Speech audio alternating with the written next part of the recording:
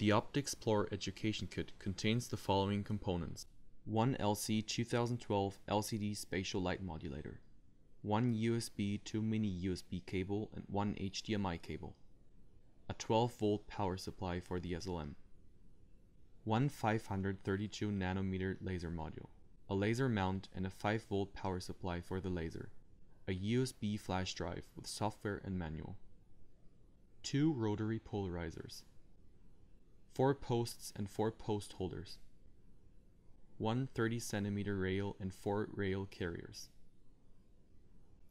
The OptiXplorer manual is located beneath a pad inside the lid of the case.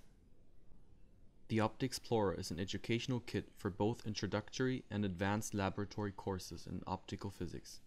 The main topics covered in the experimental modules are polarization effects, amplitude modulation, phase modulation, and Fourier optics. These topics are grouped into 6 modules. In the AMP module, the spatial light modulator is used for amplitude modulation and image projection experiments. In the LIN module, the SLM is used to create binary, linear, and 2D separable beam splitter gratings.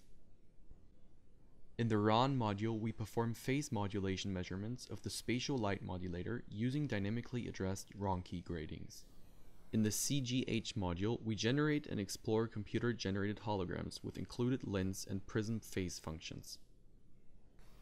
The INT module deals with interferometric fringe shift measurement of phase modulation of the spatial light modulator. The JON module deals with measurements of the Jones matrix components of the twisted nematic LC cells of the SLM display and the derivation of the cell parameters.